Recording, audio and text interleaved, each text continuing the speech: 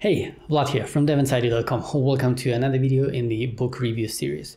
Today we're reviewing Clean Code. Yes, The Clean Code by the one and only Uncle Bob. Let's get right into it.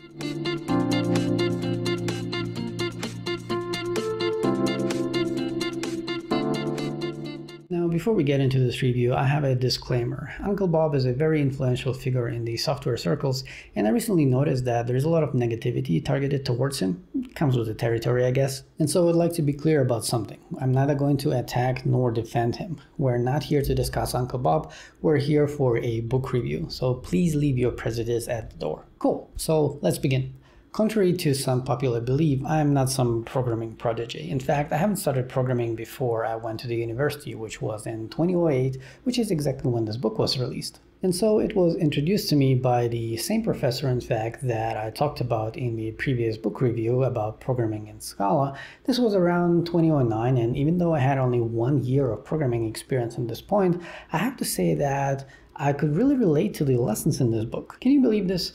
I was programming only for slightly more than a year, and even back then I could tell good code from bad one. I can't tell you how I did it, it was just a feeling. And so when I read this book all those years ago, I actually almost cried. I admit I'm a very sensitive person. I often cry during movies. I'm also a man enough to admit it. I cried because I guess I'm somewhere on the OCD spectrum. Even today, whenever I read anyone's code, including mine, I notice so many things and I want to move things around. I really enjoy configuring code formatters and other tools to take care of this stuff for me. Alright, it's not a therapy session, it's a book review. So what is this book about?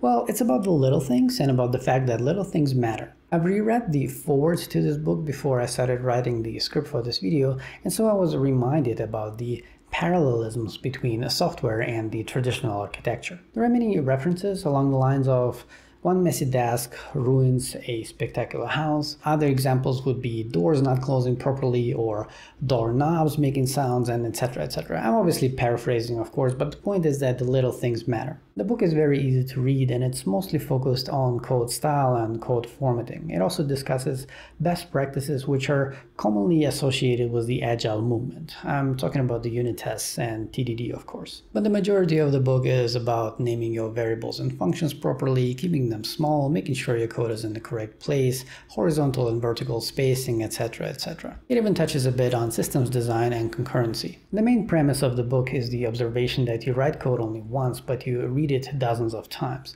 Let's be honest, most of what we do is maintenance, and even if you do write new code, how are you going to do it without reading and understanding the surrounding code first? And so things like function names, comments, boundaries, error handling, and formatting matter a lot. The book could be mistaken for bike shedding, but I assure you it is not. When it comes to the target audience, I'd say that this book has a pretty wide range. You could be a senior developer and still benefit from it. In fact, I should probably reread it at some point. It's been a very, very long time. Now, if you're a beginner, I recommend being familiar with at least one programming language before you tackle this book, because there's a lot of code in there. It's very hands-on. I believe most of the examples are in Java and some examples actually might be in C, but I don't remember. Really, it's been such a long time. I also highly recommend that you read this book after you've seen or maybe even written some production code. This way you will appreciate the lessons of this book even more. What I really liked about this book is how easy it is to read, how detailed it is, and how hands-on it is. In fact, books like this are the reason why most of my videos are actually very hands-on. What I didn't like about this book, which is a common theme throughout my book reviews, is how long it is. Uncle Bob has a lot of knowledge, and in fact, a couple of topics grew out into their own books. Books like The Clean Coder or The Clean Architecture. In all honesty, you can stop reading after completing the 10th chapter or so. It's not that the rest of the chapters are bad, it's more of an opportunity cost thing. Now, same as my previous book reviews, this one is very short and to the point. I give the book a solid 8 out of 10, and it's truly one of those must-read bestsellers. In any case, I see you in the next one, and for now, as always, it's been Vlad from devinsider.com. Don't forget to like this video if you did, subscribe if you want to improve the developer inside you, and if you learned something today, consider supporting me on GitHub sponsors or Patreon, whichever you prefer, and thus watch my videos weeks and sometimes even months before everyone else. And most importantly, take care.